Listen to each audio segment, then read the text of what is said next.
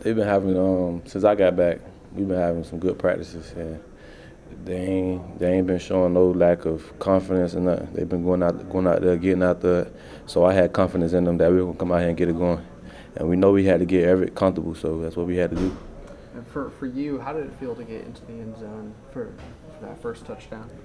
It was a blessing, to be back out there with my brothers and Dope Campbell in front of the fans, and it just was a blessing, and just thank God to be back out there. What were your thoughts on Everett out there today? Obviously, 4 touchdown passes, no turnovers. He really seemed to really command the offense tonight. He's doing the job. Great leader, and Jimbo demanded a lot from him, and right now he's playing up the part. We just got to keep pushing him. He gonna keep pushing us, and he's doing a good job right now. It certainly looked like it once you guys started running the ball as well as you did. That the passing game came along. Did the run really set up the pass tonight?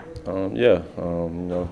That's what Jimbo wanted to do, and I feel like the running game got to come on strong every week. We can't have no down weeks. We gotta come with it. We come with it, man. Everett to do good, and I got a lot of confidence in Everett, and I feel like he's he's our guy, and the running game just got to help him out. I mean, you and Mario seem to have a really good dynamic back there. How well do you guys feed off of each other? Me and Mario, we could do a lot of things, and man, the energy we give off each other, it don't matter who in there. We both could pop 80, and that's our mindset. We both get in there, we could do the same thing. We could pick up pass protections, we could run it, we could do whatever we could do. So You guys got any nicknames or anything? Eventually, we'll probably come up with something, over the time.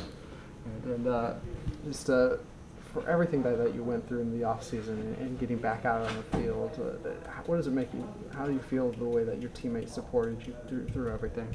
It was all motivation, and them guys, they ain't never turned their back on me, and they're my brothers, that's about it. And then I'm kind of working on a story about the tomahawks on the back of the helmet as well. Do you guys pay attention to that and how many tomahawks you earn and all that? Nah, we don't pay attention to that.